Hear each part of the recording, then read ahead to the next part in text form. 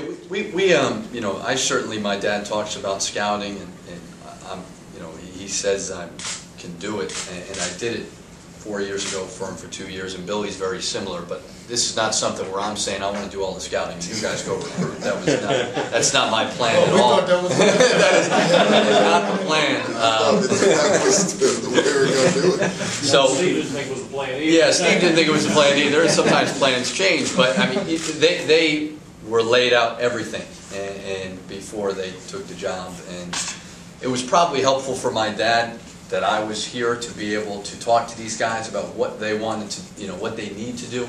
But they know what's going to go into it, what's going to get the job done, and they wouldn't be sitting here if they weren't able to do every facet of it. They're not going to be labeled, he's a recruiter, he's a coach, we're all going to do the same things.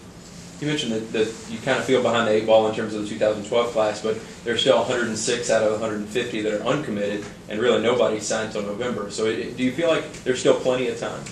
I think there's time, and you know, you obviously know the numbers. I mean, there's a lot of guys available out there, and you know, people are understanding when you lose a whole staff, and so we've all got to do a very good job of working together to get involved with some good players.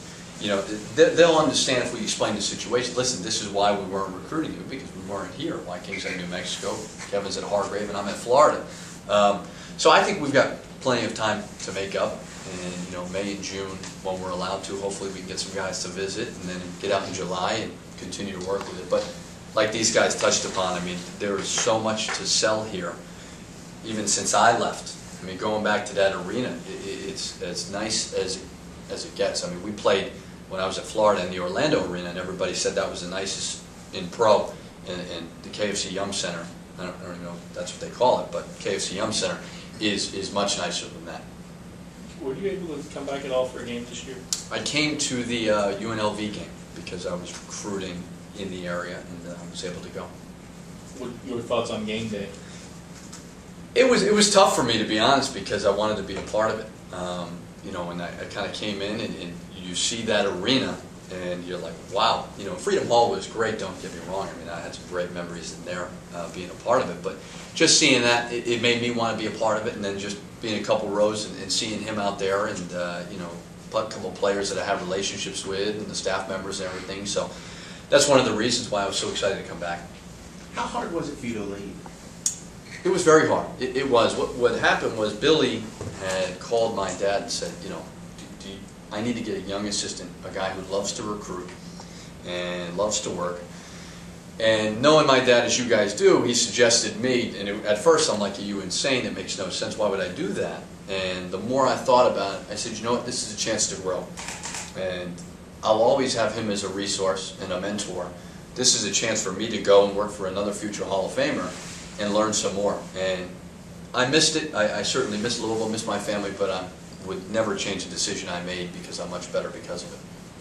Well, the assistant coach talked about having all three of you possibly even overlapping on guys while you're recruiting.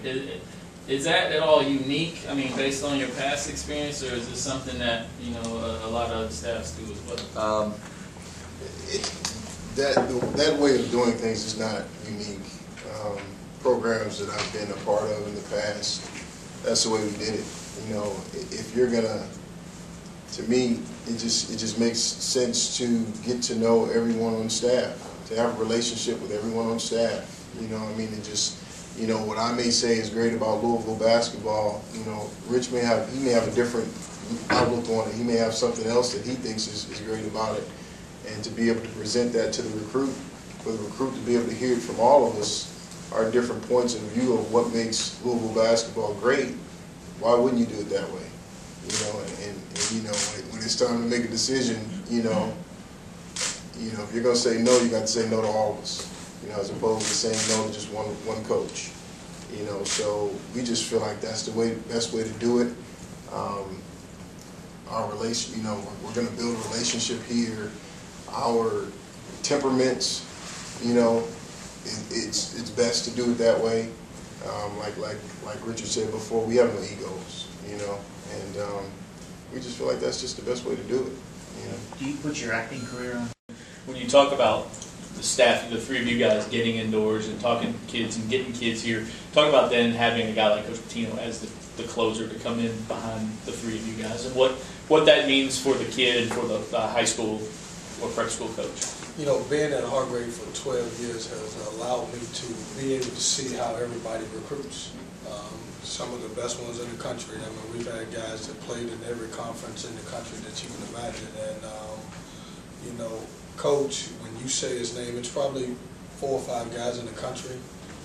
As head coaches, when you say their name, kids' eyes light up. Well, Coach is one of those guys. And, you know, when I'm able to put a kid in front of him or mention him or have him get on the phone with a kid, I think that's big.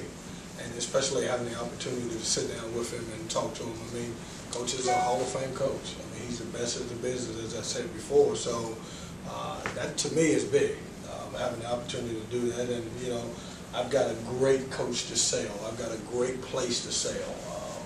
And I think that's going to help him recruit a lot. What do you guys think about the signing a multi-year contract? And you know, I know Coach was talking about he wanted, you know, just a little bit of stability and guys focused on being here. I'm excited about it. You know, as you know, we take a job, and you know, I don't have 1 foot in, 1 foot out. I'm here. You know, if something happens 4 or 5 years or 6 or 7 years down the road, then I'm excited about it. But I think that's a great idea. I think more universities should go to that.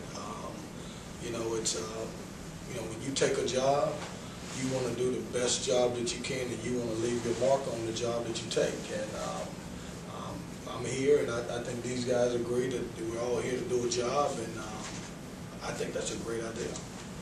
Will you all get to go to the Derby? Is that part of the deal? He's gone. Yeah, he's gone. I'm very excited. Very excited. My wife and I are going to be attending the Derby.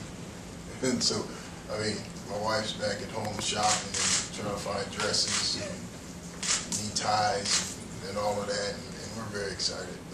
I've never even imagined, you know, having the opportunity to attend the Derby, so this is a big deal for us. It's going to be fun. You go to buy Coach Pitino's form.